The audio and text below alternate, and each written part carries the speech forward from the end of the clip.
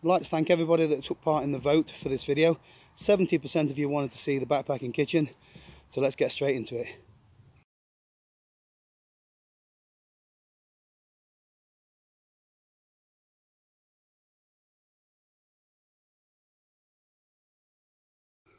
This isn't the complete kitchen setup, but this is the bare minimum that I'll take on one of my trips. I'll empty out the contents and then go through the details with you. It's just held together with an elastic band, with a lighter, a cleaning sponge, alcohol stove, some fuel, simmering for the stove, have some kitchen paper, and last but not least the pot stand and windshield.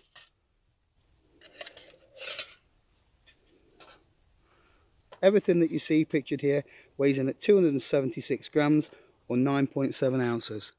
So that's made up of an Alpkit 650ml Mai Tai mug with lid. That weighs in at 100 grams.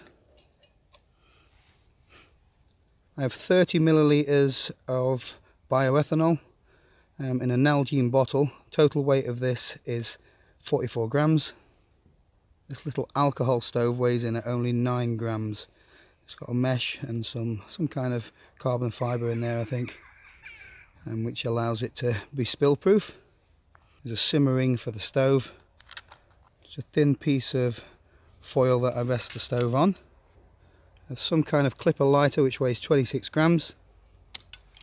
And then we have the storming cone, which I'll put together in a second. That weighs in at 36 grams or 1.25 ounces. So to put the cone together, these just interlink, locks into place, and the top section of the stove links in with these little slots.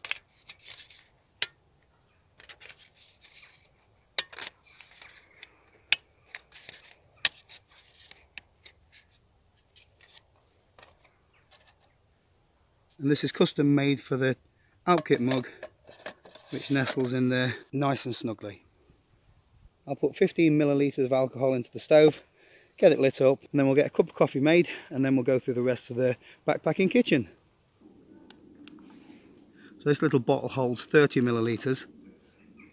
So half of it is 15 millilitres. That's near enough.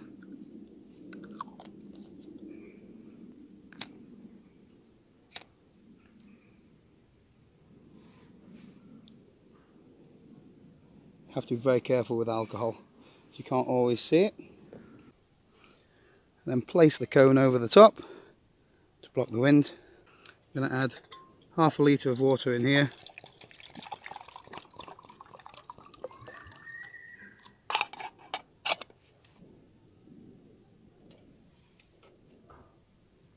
And let that do its thing. So 15 millilitres of alcohol has a burn time of about 12 minutes with this stove. So that easily do half a litre of water, which is enough water for one of these dehydrated meals and a small coffee. Everything that you've seen so far weighs in at 276 grams. When you factor in that one of these full canisters of gas weighs nearly 400 grams on its own, you're getting a complete system for less weight than that. Obviously one of these canisters does last a long time, and this will only do 2 meals and 2 coffees. So what I often do is take a larger bottle of alcohol. This one's got about 120 millilitres in. That's enough to do me between 8 and 10 meals and coffees if need be, for only an extra 144 grams. Alcohol stoves definitely aren't the fastest way to boil your water, but they are virtually silent, and half a litre of water will boil in about 8 to 10 minutes. I'd be really grateful if you'd hit the like button, subscribe to the channel, and don't forget to hit the bell notification symbol, and that way you won't miss out on any future videos. So the mug I'm using today is the Folder cup. It weighs in at 44 grams. It holds just over half a litre, and as you've seen, it fits perfectly around the 650ml titanium mug. It looks like we've got a boil.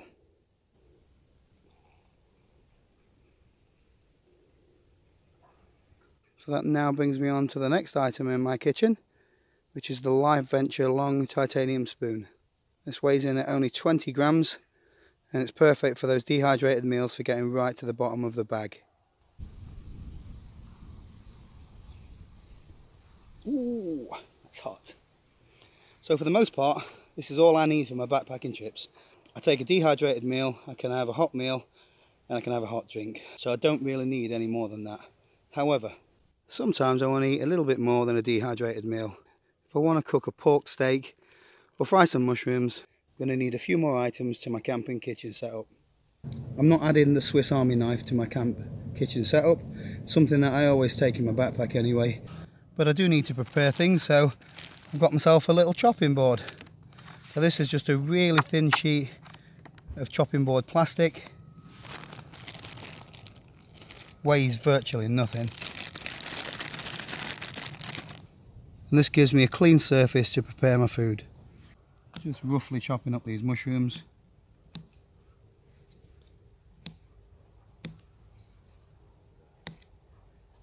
Nothing special.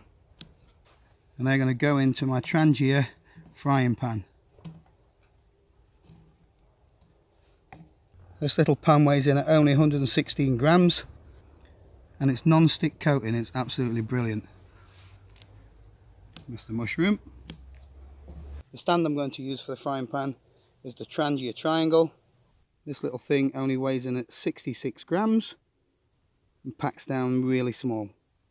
It easily fits together just by interlinking these little bends in the material,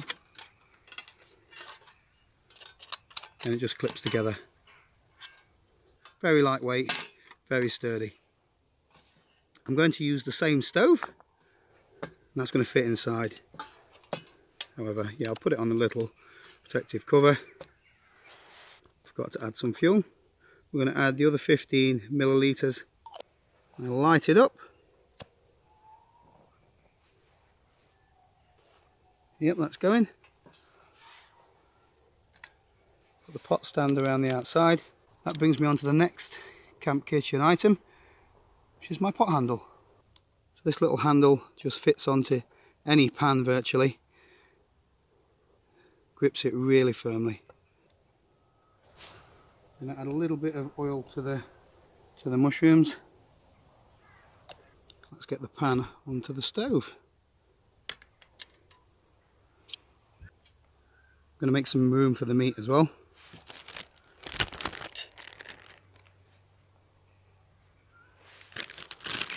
While that starts to sizzle, I'll introduce you to the next item in the kit. It's a small spatula. This weighs in at 10 grams. Simply sawed the end off and now it's nice and compact. I do sometimes bring this little kit in its place. It's like a knife and fork set. It's got a serrated edge along there. This acts as a spatula, so it's quite handy. It's alright for flipping eggs and things. And then you've got a spoon and a fork there. I think that on its own weighs 13 grams and it's 23 grams for the pair. Get these mixed up a little bit.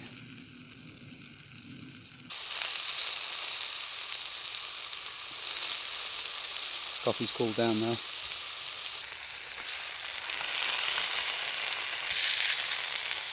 While the pork and mushrooms are simmering away, I'll show you my last couple of bits of kit. I've got a titanium knife and fork. These were a gift and you can pick them up on Amazon. I think they're only about £10. But so far I've been really impressed with them. I forgot to get the weight of these on their own, so I'll pop it on the screen now. Dinner's coming on quite nicely. I think this is the last item of the camp kitchen. It's a Live Venture titanium plate. This has seen plenty of action. It weighs in at 61 grams or 2.1 ounces. So this is everything laid out so you can see it.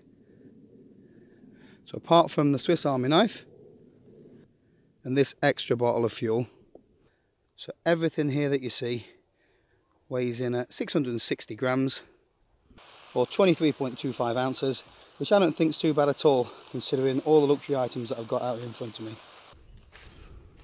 Looks like somebody wants to share with me. So another handy little thing about this system is the windshield for the Mai Tai pot can also be wrapped around the pan, and that helps keep the heat into the cooking area. It's about done to my liking. And quickly get it dished up onto the plate.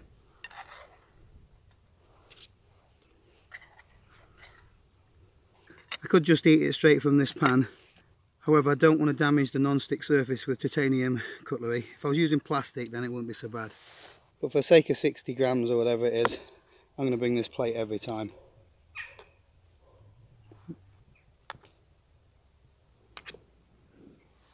It's really tasty. I always make sure that pork's cooked thoroughly through. I'll just leave the stove to burn out by itself. Last mouthful. Save washing up for later. I do bring one of these little pads to help with washing up. And occasionally I bring one of these small bottles and put a little bit of washing up liquid in there if I've got something that's really greasy.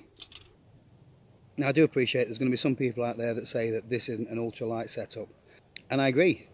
There are things like pot handles, extra plates, oil, whatever it might be. You don't need to bring all of these things all of the time. But these are the things that I like to bring, and for under 700 grams I don't think it's bad at all. I won't waste your time and make you watch me pack everything away. So instead I'll say thanks again for watching. I really hope you enjoyed seeing my camping / backpacking kitchen setup. I'd really appreciate any comments below. I'd like to know your thoughts on the video and the kit that I've used today. I'd also be really interested to hear if there's any items in this setup that you would swap, or if there's anything else that you would like to add to the setup. So that's it for this one, and I'll see you in another video.